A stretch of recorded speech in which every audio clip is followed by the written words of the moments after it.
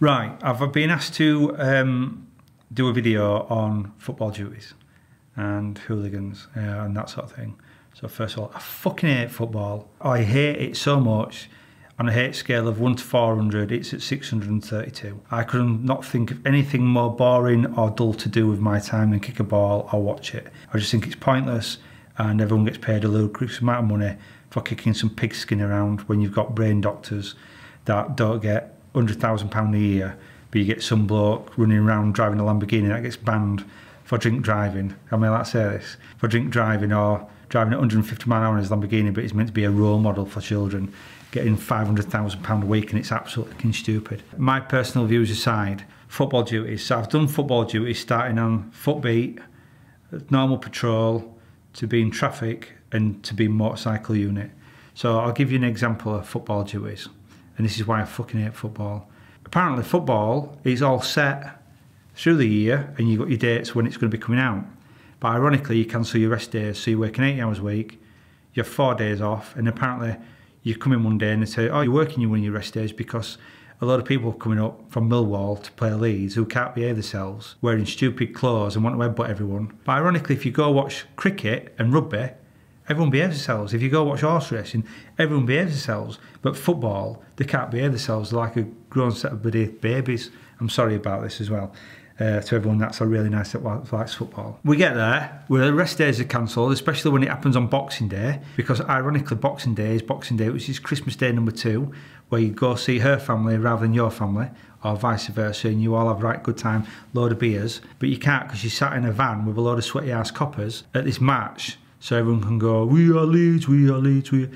And you're just thinking, what the fuck am I doing here? So they'll make you either be in the game, so you either watch the game and you've got no interest in the game, but you're between some idiots chanting Summer and some idiots chanting something else, or you're outside the match doing footbeat, making sure people don't park here, people don't park there, or you're 5.5 miles away checking cars, making sure no one's breaking into cars. However you want to do it, it's rubbish. Then I've got to the point of being the van driver, so I've drove the van and all I've done is sit in the van for 9 hours. And then I've done it where I've been on traffic and I've escorted them. And I've been a motorcycle unit where I've escorted them again. So you're escorting like probably 300, 400 fans out of a football match. And then we're not allowed to take them under a road A because road A's got a bridge on. So Millwall fans or Leeds fans are going to be picking Millwall fans and throwing bottles at police motorbikes. Or you're not allowed to take them here, you're not allowed to take them there. And these are people, so there's two sets. There's one set which is Barry and Scott, which want to take the kids and the lifelong supporters, and they've got a season ticket, and all they want to do is go out and have a nice bit of fun. That's brilliant. And you've also got these other idiots drinking, shouting, bawling, acting like a 4-year-old child, and then go to the match, and all they want to do is find someone to fight. They don't want anything to do with football. They don't want anything to do with the ambience of the match. All they want to do is go cause issues, people to fight. And the amount of time we've had to be in big groups of escorting people through Leeds City Centre because we can't have one, what they're called? Gangs are called something out there. Firm. We can't have one firm against another firm. Do you know what I mean? They're not lawyers. I mean, one of the Bradford City, they're called ointment, you know what I mean? So you called something that you put on wounds to make them better. You think you'd be called like the Iron Fist or the Dragon Fighters or Manslayer. Called ointment, you know, oily Ulay, Pro 10 Pro V air conditioner. Why don't you call yourself something like tote slippers or socks? I'm probably going to get stabbed after this. But that's how I feel about football. All these footballers earn so much money, they need to pay for the private security. They need separate security firms on that come on, that cordon all the roads off, do all the matches, and it's nothing to do with the police. If you want the police there, you write us a huge cheque. But why should we, on my God-given rest day, earning pittance because the government haven't decided to pay us anymore and decided to rape us pension, I'm getting too political here, aren't I? Go to a football match for 10 hours in a sweaty one-piece jumpsuit that says police on it and walk around getting abuse off people that have come from a long way away that can't hold a drink, and then protect footballers earning £250,000 a week and want to drive off in the Lamborghini. The only people that get bummed here are the bobbies. I'm absolutely sick of it. It's rubbish, and I'm sorry if I feel emotional about it, but footballers have a good time, all the fans have a good time, and the only people that don't have a good time are the bobbies.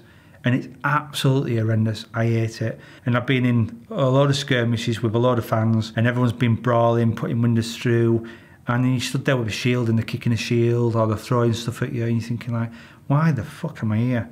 But then my mate goes and watches football at Headingley. Is it not football? Sorry, cricket at Headingley, and you go watch that, And everyone's like talking, drinking in pub together, shaking hands. My next door neighbour's a bloody rugby player, and all these rugby matches that they go to, all kids go and rugby play. You can stand next to someone wearing a pink shirt to a blue shirt to a yellow shirt. Who do you support? New Zealand Blacks or All Blacks? All Blacks to Irish whatever. And you can wear all these different shirts and everyone's right nice to each other. And I just think, why can't you be like that? Ooh, football, innit? Ooh. And the worst thing is, this is what really annoys me, the worst thing is, it's on every single channel now. It's on BBC, ITV, because who's playing now? Is it Euros? It's on every single, and I can't even watch Coronation Street. That's why I'm not happy. Fucking hate football. Was there any teams that were more notorious than others that you can give us? Millwall. Fucking hate Millwall. I don't even follow football, but as soon as you had a Cat A, Cat B and Cat C match, one of them's just not going to happen, and one of them's everyone's going to get stabbed in the neck. And then every time you heard word Millwall, it were like, right, get your right helmets, get this, get that. Firms coming up, you know what I mean? And you're thinking like, and then it turned out 23 of them would get off the train. 50,000 Leeds supporters, 23 Millwall. And you're like, what is going on here? And you look out, there'd be 500 police officers stood there escorting 23 people. And I just think it's just pointless. Absolutely. Learn to behave, learn to be adults and grown up. Take your dummies out of your mouth.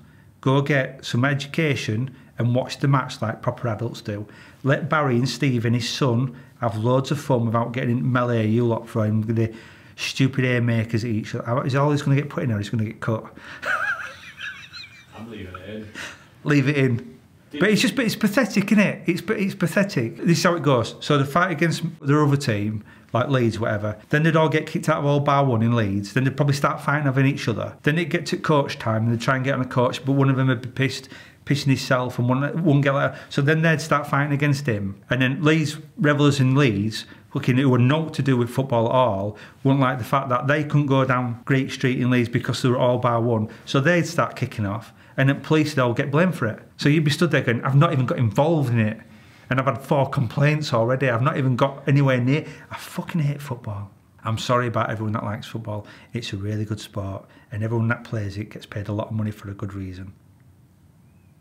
Is it coming home? Is it fuck? It's not coming home. It's never going to come home. And we won once, we're 1965 or whatever it was. 66. We won once, and I think they were lucky they did that. But it's never going to come home. It's not coming home. It's not coming home. We've launched a Pearson channel. If you want to help out, please see the link below. Thank you. And they don't actually fight as well. They do this like chicken prod dance where they have their arms at the side of each other and they like bounce up and, come on mate, come on then, you want some? And the other one says you want some. And then no one actually throws a punch, but put one on one in a car park. Hello, I'm Jim. Nice to meet you, Jim. I'm Barry here.